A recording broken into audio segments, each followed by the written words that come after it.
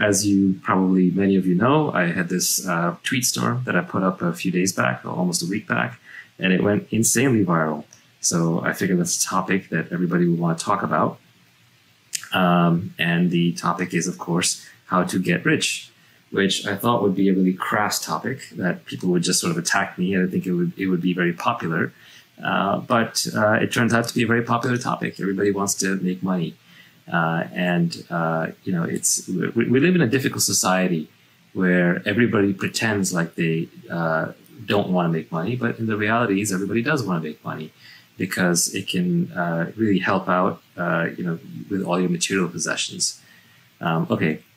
Anyway, that's enough for that's enough on the feedback on the audio. Otherwise, I'm not going to talk much. All right, so we're going to talk about the tweet storm. About how to make money. The bad lighting was deliberate, and I'm doing you a favor with the bad lighting. Trust me on that. You don't want the good lighting. Yeah, money buys you freedom in the material world. It's not going to make you happy. It's not going to you know, solve necessarily your health problems. It's not going to make your family great. It's not going to make you fit. It's not going to make you calm, but it will solve a lot of your external problems.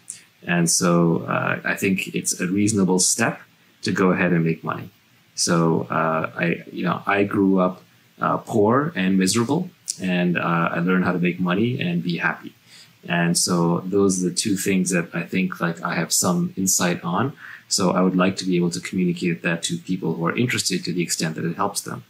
And of course, one of the problems with talking about this stuff in social media is that there are a lot of people who are really attached to not making money, or who are really attached to not being happy.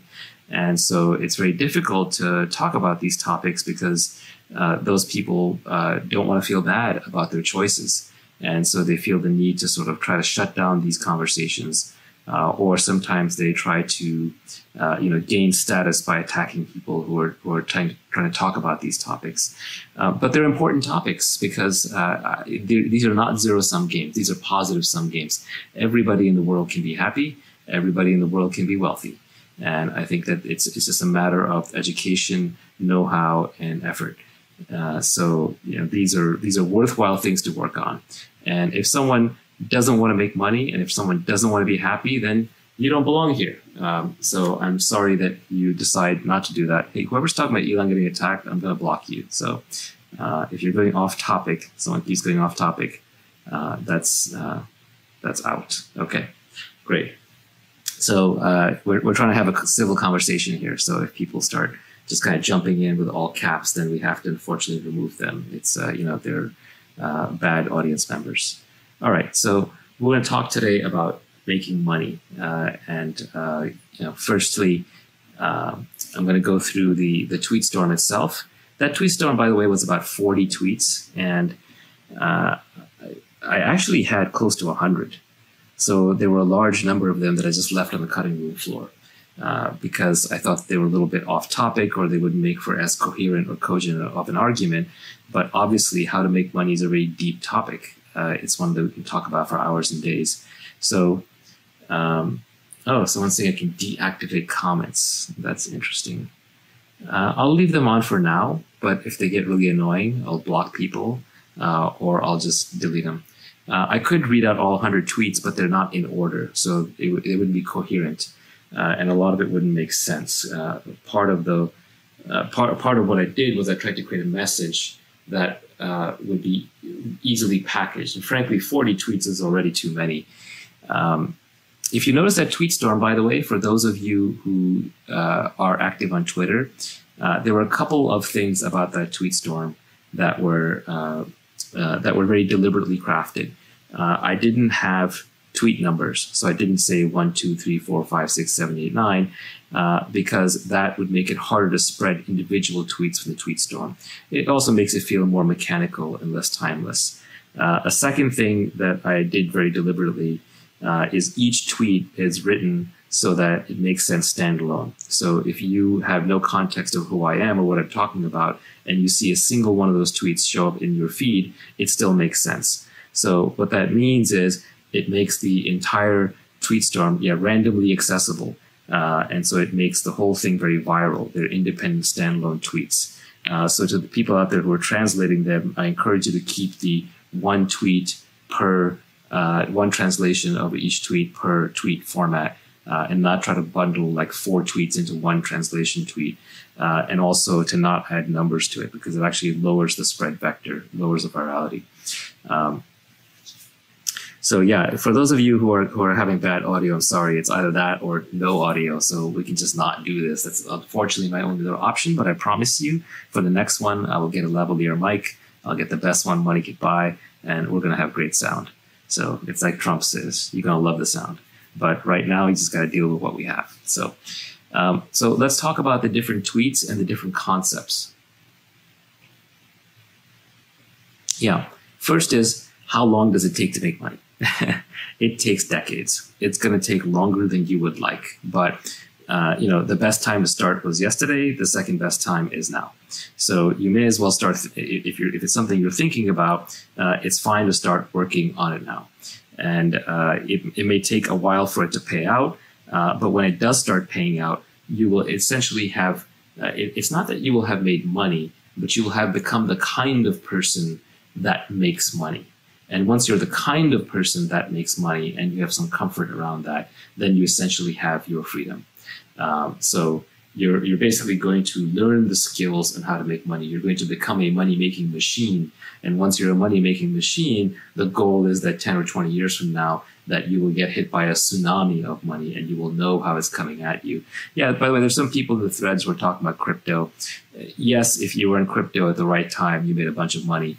But to even be in crypto at the right time required you to be a certain kind of person who was more amenable to making money. For example, to make money in crypto, it helped to have had a love of the technology early on. It helped to be a quick learner. It helped to already have some capital put away. It helped to know what kinds of risks are worth taking and which ones aren't. So let me answer a question that I keep coming up. Does this only apply to the US? You know, some of it, sure. Like if you want to be a technology business and you don't live in a technology hub, that's difficult. But on the other hand, some of these principles are timeless. For example, owning equity in a business being the only real path towards making money over time. Yeah, I mean, that applies across the board. Compound interest, that applies across the board. Let me start off with just talking about ownership versus wage work. So if you are getting paid for renting out your time, and that even includes lawyers and includes doctors, you can make some money.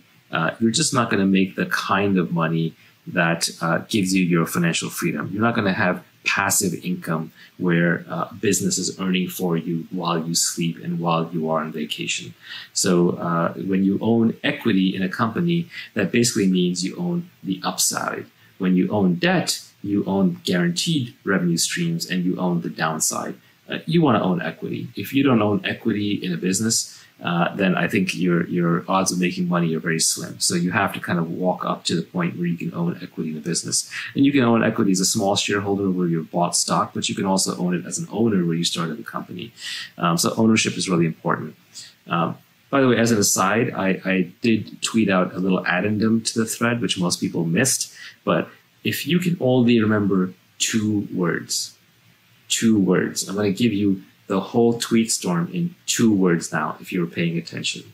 And these are very important. Both words are loaded. And because I have to compress them down to 2 words, you have to get it precisely. But anytime you are trying to figure out what to do, think of these 2 words. Productize yourself. Okay? So basically, not productive yourself, productize yourself. What you're going to do is you're going to create a product out of whatever it is that you naturally and uniquely do really, really well. Okay? Of course, you have to read the tweet storm to understand what those 2 words mean, to get a lot of context. But just those 2, you can carry those in your heads. Productize yourself. you're building a product. That product is a set of things that you uniquely know how to do, that hopefully society wants, that you can leverage and scale up. But products by their nature are leveraged. Products by their nature are scaled up. And yourself means that you don't get to compete at being somebody else. Because if you compete at being somebody else, you're not going to be the best in the world at it. And if you're not the best in the world at it, you will not get rewarded properly for it. So yes, it's how you package yourself in a product. It's hard. This is why I say it takes decades. Not necessarily because it just takes decades to execute, but the better part of a decade may just be used figuring out what it is that you can uniquely provide. So I'm going to get now to compound interest and specific knowledge. I think compound interest comes up a lot, and specific knowledge is also something that I think is a difficult concept to wrap your head around. So let's talk about compound interest. Compound interest, most of you should know it in the finance context. If you don't, then crack open a microeconomics textbook. It's worth reading microeconomics textbook through from start to finish. Macroeconomics you can skip for the most part. As Nassim Taleb says, it is much easier to macro bullshit than it is to micro bullshit. So with macroeconomics, there's just so much politics that bleeds into macroeconomics, especially once you're beyond the basics of supply and demand, that it's very hard to tell when you're reading politics with a little bit of mathematics around it and when you're actually reading something that's more fundamental. So compound interest is basically the idea that, let's say if you're earning 10% a year, the first year you make 10% and you end up with, let's say you had $1 you invested, you end up with $1.10. But the next year you end up with $1.21. And the next year you end up with $1.32 or 33. So it keeps adding on itself in such a way that if you're compounding at 30% a year for 30 years, you don't just end up with 10 or 20 times your money, you end up with thousands of times your money. So compound interest is a very powerful concept. But compound interest applies to more than just compounding capital. Compounding capital is just the beginning. Compounding business relationships is very important. If you look at some of the top roles in society, like why does someone get to be a CEO of a public company or be on the board of a public company, or why does someone get to be a banker who's managing $1 billion, is because people trust them. And they trust them because the relationship in which they've worked, the work that they've done, it's kind of compounded. They've stuck with the business and they've shown themselves in a visible and accountable way to be high integrity people. So compound interest can also happen in your reputation. If you have a sterling reputation and you do a good job with it and you keep doing that for decades upon decades, people will notice that, and your reputation will literally end up being thousands to tens of thousands of times as valuable as somebody else who is actually very talented but is not keeping a kind of the compound interest game and reputation going.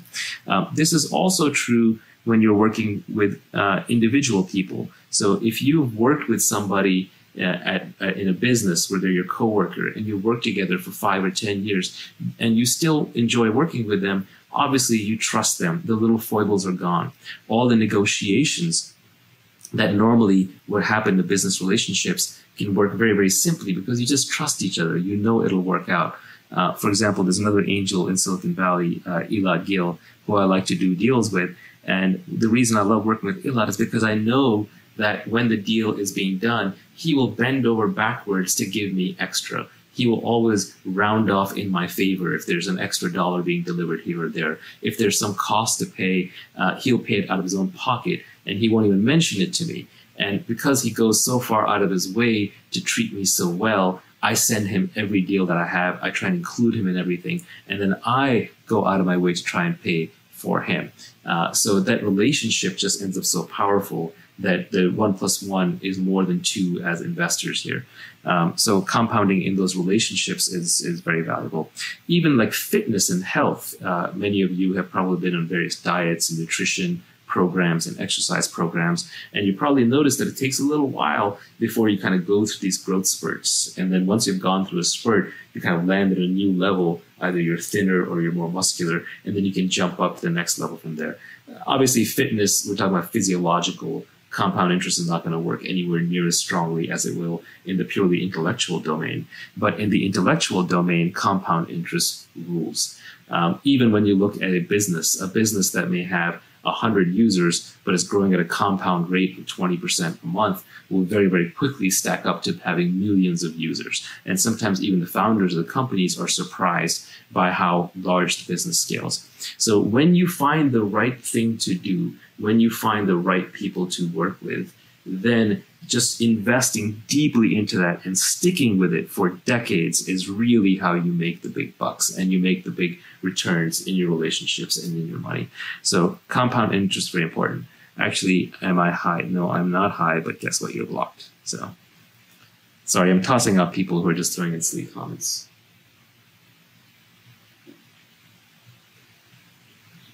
How does one escape 9 to 5?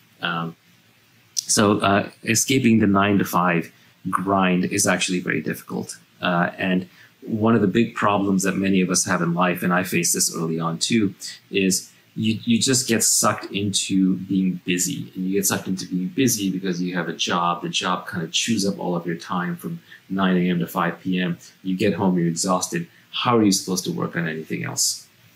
So I think the key there is trying to find a career or a job or an education where you will end up in a business where the inputs and the outputs are disconnected. What I mean by that is, let's say that you were growing up in the world 2,000 years ago. Almost all the jobs you could have back then, the inputs and the outputs are very tightly connected. So if you go and you have to go cut wood, you spend 4 hours cutting wood, you get 4 hours worth of cutting wood output. There'll be a very slight difference between the two. But nowadays, you have knowledge worker jobs, you have intellectual jobs, programming being my favorite example, where a good developer can write a piece of code that can literally make your business hundreds of millions of dollars over the next few years. And there are developers who can write code all day long. And just because they're creating the wrong thing, it's actually not creating value no matter how hard they work. So yeah, customers don't care about inputs. They only care about outcomes and outputs. So if you can navigate towards a career where you're tracked on the output, you're going to do much better. What are examples of careers? So I gave coding as an example, but actually sales is another one of those examples, and especially very expensive sales, very high-end sales. So like if you're out there, for example, if you're selling houses, if you're a real estate agent, right? Not a great job necessarily, very, very crowded. But if you're a top flight real estate agent, you know how to market yourself, you know how to sell houses. It's possible you could sell $5 million mansions in a tenth the time that somebody else is struggling to sell $100,000 apartments or condos. So that is a job where input and output are highly disconnected. Coding and sales, what else? Well, actually building any product and selling any product. And fundamentally, what else is there? So what you don't necessarily want to be in is a support role, like a customer service kind of role. For example, customer service, unfortunately, inputs and outputs map relatively closely towards each other. The amount of hours put in matters. So it helps to move towards things that have these skill sets where it's very hard to match inputs to outputs. So it's a little hard to pay attention with all the different questions going by, but I'm gonna stop for a second. I'm gonna scan the questions. I'm gonna try and look for themes.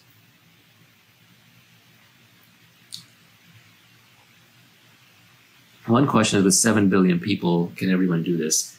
Absolutely, absolutely. Every one of 7 billion people in the world can do something interesting and different and productized. Let me give you a thought experiment, okay? Here's a thought experiment. I want you to seriously think about this. Don't just take my word for it. But assume that everyone in the world had maximum practical knowledge. Like everyone could go create hardware and robots. Everyone could go write code.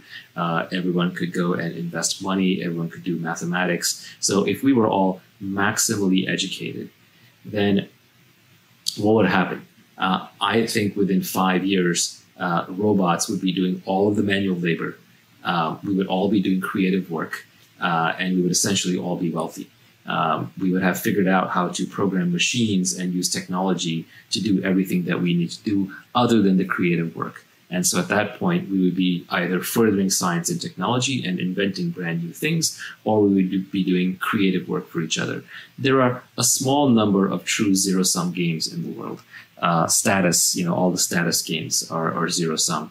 But most of the things that we care about when we talk about wealth, like cars and houses and clean water and air travel and all of those things, those are not zero-sum games. Those are positive-sum games. You can get really, really, really far with automation. So I do think it's possible for 7 billion people to have 7 billion products. Remember, we used to live in an age where almost everybody was farmers. And there was a time when it was unimaginable that there would be a class of people who did anything other than farming, except for a very, very thin layer of society. And now farmers are like 1% of the developed world. So obviously we've left that behind, and we have already started to move much larger numbers of people into creative professions. Yeah, someone mentioned Nassim Taleb's Skin in the Game. That is the best book I read in 2018. I highly recommend it for everybody. It's got lots and lots of great ideas in there, lots of good mental models and constructs. Nassim isn't the easy. He has a bit of an attitude, but he has that because he's brilliant, and it's okay. So just look past that and read the book, learn the concepts. Taleb's Skin in the Game is one of the best business books I've ever read, and luckily it doesn't masquerade as a business book. Skin in the Game is the name of the book. Skin in the Game.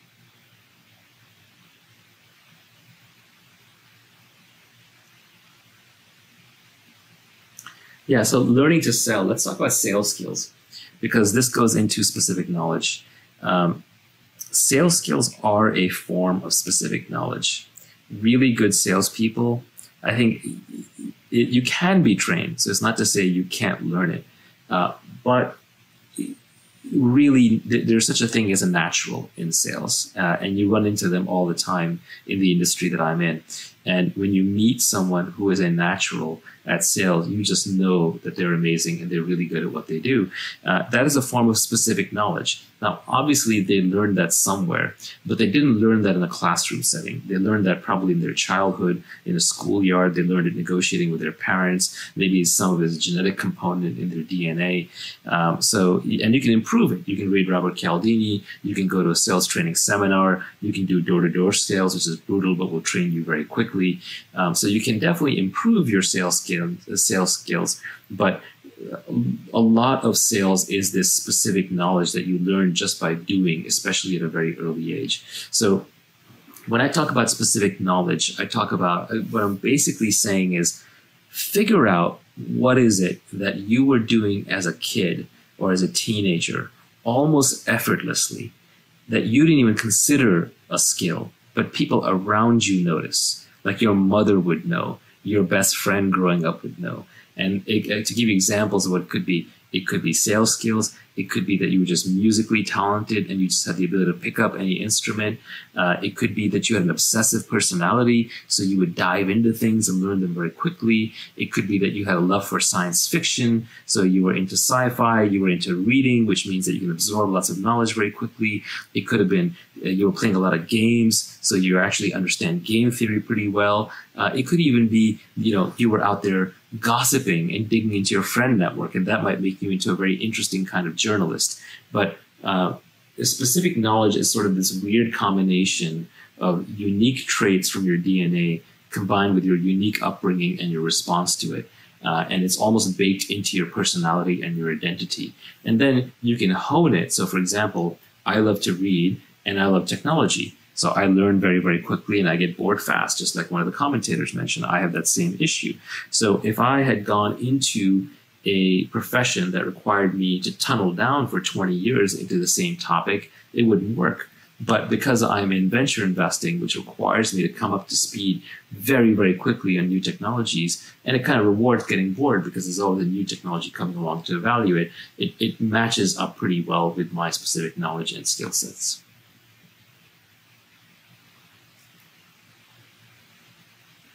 People are talking about Robert Cialdini. Robert Cialdini wrote a book called Influence. And Influence is a book on persuasion.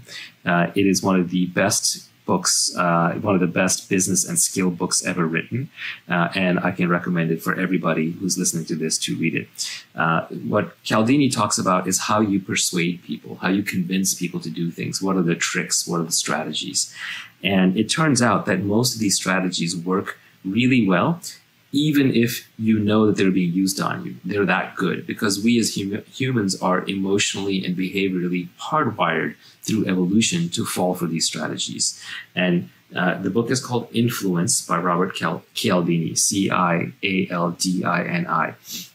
And the key takeaway in Cialdini is Class R, CLASSR. That's an acronym, and it stands for how you persuade people. The C is consistency. People want to be consistent with their past actions. So if they did something before, then they kind of wrap that into their identity and they want to be consistent and do that kind of action again. So example, Benjamin Franklin used to have this trick where if he wanted someone who didn't like him, if he had a social enemy, he would go to them and he would ask them to borrow a book. And it was kind of awkward because especially back when he was alive, books were rare, books were expensive, and books were things to be treasured. But at the same time, he always wanted to teach people. So he would say, let me borrow a book from you. And if somebody said, sure, here's the book, and they were his enemy, they'd feel a little awkward and they'd loan him the book. Then later, when he came back and returned the book and was nice to them again, they would think, well, I loaned him the book in the past, therefore I wouldn't loan a book to someone I didn't like, therefore I must like him. So just to be consistent with their past action, they would like him more. So that's how consistency works. Liking is obvious, that's an L in Class R, that if somebody likes you, they're more likely to be persuaded by you, so just be nice to them. A is for authority. So, for example, you're more likely to listen to a doctor about medical advice than you are about a non-doctor. So that's why you have the infomercial saying, recommended by X dentists or Y doctors. And the next S is scarcity, which is, there's only a few of these left. It's disappearing. Grab it fast now. It's like the used car salesman saying, this is the last one I have left in the lot. The second S stands for social proof, which is monkey see, monkey do. So when, if you see your friends doing something, then you'll do it. The simplest example of this is just go stand on the street and start looking up, and pretty soon other people around you will all be looking up. And then R is reciprocity, which is people always want to repay you, and sometimes they can't do the math on what things are worth. So, for example, the Hare Krishnas in the airport will come up to you and they'll give you they'll give you a flower, or they'll give you like a copy of the Bhagavad Gita, and then they'll ask for a donation. And the donation is often like out of proportion to what the book was worth. So that's kind of the code that Cialdini gets to his book, Class R. That's kind of what you need to remember. Scott Adams has a great blog where he goes in much more detail about more modern techniques of persuasion, including ones that Trump uses, such as linguistic kill shots and assuming the sale, and anchoring in negotiations and so on. So I think persuasion is one of those foundational skills that everybody should learn, at least the basic theories around it. And Robert Cialdini and Scott Adams's blogs are probably the two places that I would start.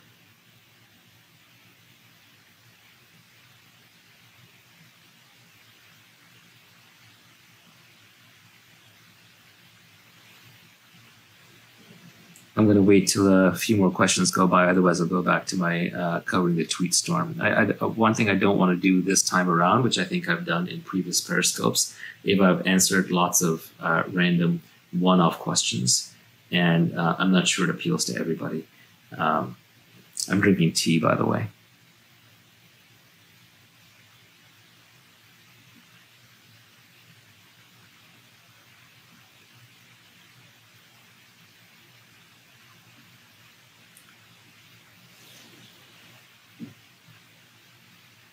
What other foundational skills are there in addition to persuasion? I think basic mathematics is really underrated.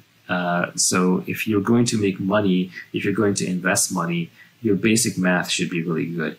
You don't need to learn geometry or trigonometry or calculus or any of that stuff, not if you're just going into business. But arithmetics, probability, and statistics, those are extremely important. Crack open a basic math book. Just make sure you're really good with multiplying, dividing, compounding, manipulating numbers. and probability and statistics, very, very important. And there's a new branch of probability and statistics, which is really around tail events, black swans, extreme probabilities. And again, I have to refer back to Nassim Taleb, who I think is one of the greatest philosopher scientists of our times.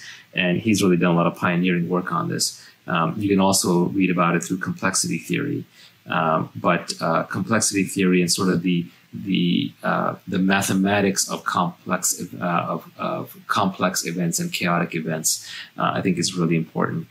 Basic accounting is also helpful, although you don't need to go get a degree in accounting. And frankly, accounting is really boring. The good news is most of accounting turns out to be common sense.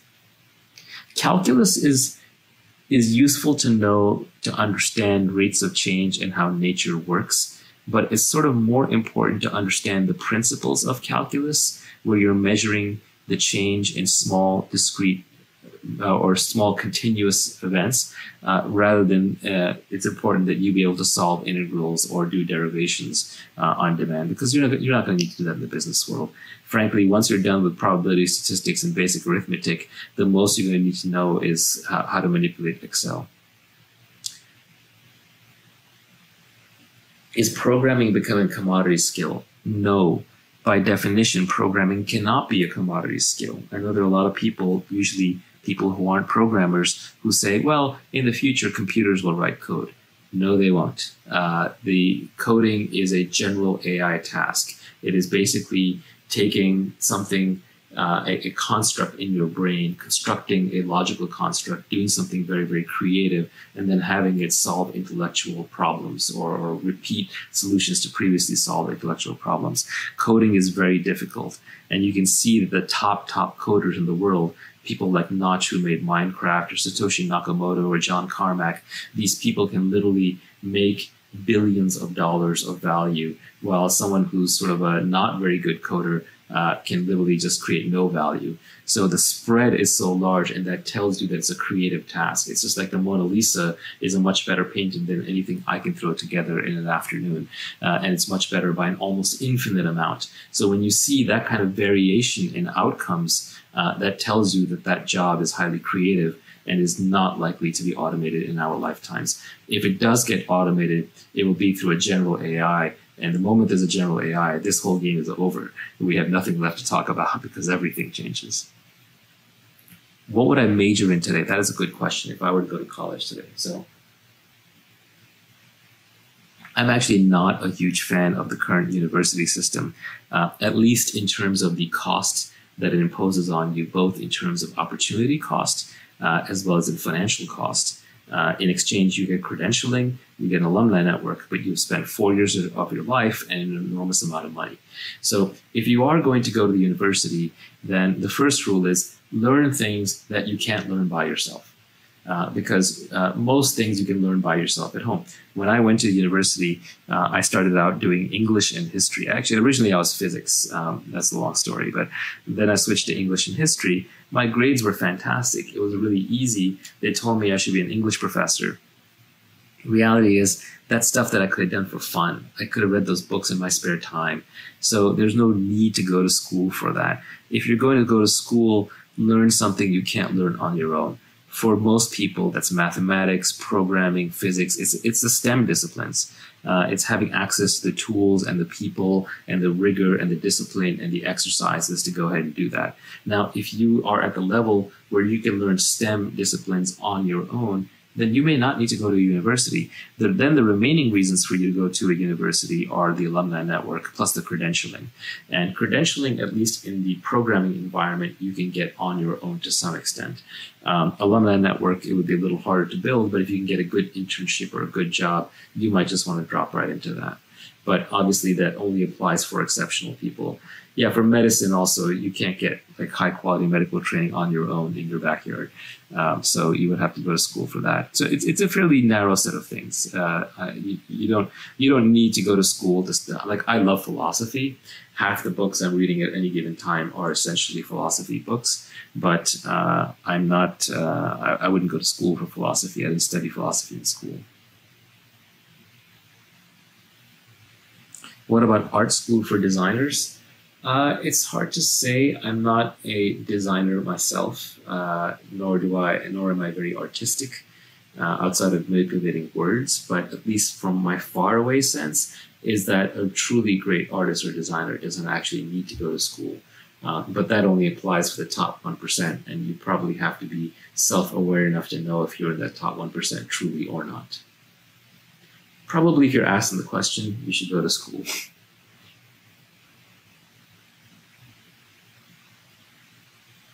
Hi, Dave. Yeah, so I think now what I'm going to do is I'm going to switch to the tweet storm, and I'm going to go through a couple of things that I didn't actually tweet out. Yeah, so one thing that I think is important to keep in mind is that we all have many desires in life. There's lots of things we want to do. We want to be fit. We want to be healthy. We want to be happy. We want to be rich. We want to be with our, with the perfect mate. The problem is, when your desires are that split up, what you're doing is you're creating massive amounts of anxiety. You're losing your focus. So what you really want to do is you want to pick the one thing you care about more than anything else, and you want to ignore everything else. You want to ignore everything else in a rational way, because otherwise you'll never have peace of mind.